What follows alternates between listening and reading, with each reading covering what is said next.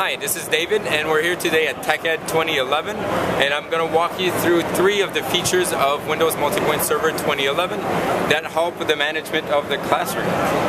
So, if we come in here, I can easily see what the students are currently doing, and looks like one of the students who should be working on his assignment is actually doing browsing the web and going to ESPN.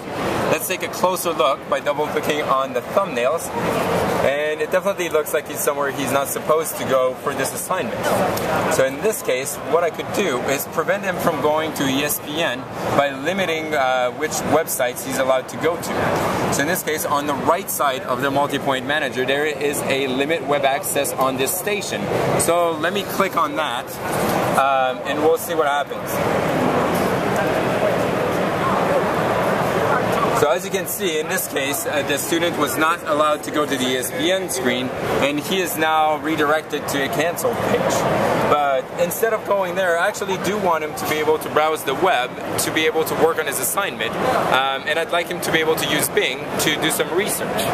So, in this case, what I can do, I can go and configure the web limiting. So here near the bottom there is a configure web limiting, which allows me to enter the different sites that I want the students to be allowed to go for this assignment. So in this case, let's add the Bing.com site. Let's add this. There you go. We've got Bing that's been added, so this is very easy, and then you can click OK. And the student will now be able to go to Bing. So going back to the student's desktop, if they go to Bing, in this case, the student is actually able to go to Bing with no problem. However, so in this case, the student decides that they're actually not interested in doing some Bing just right now, and they want to go to play some games on MSN.com.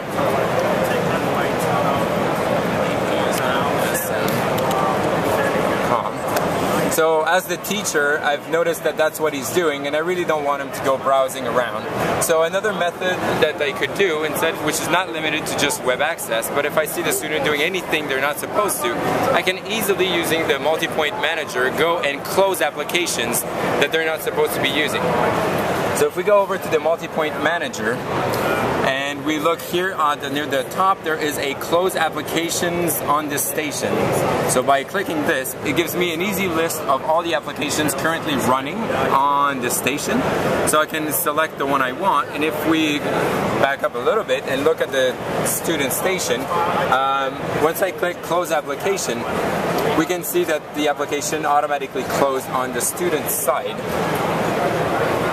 So, once that's done, I really want the kid to be working on his assignment using my Windows or Office Word.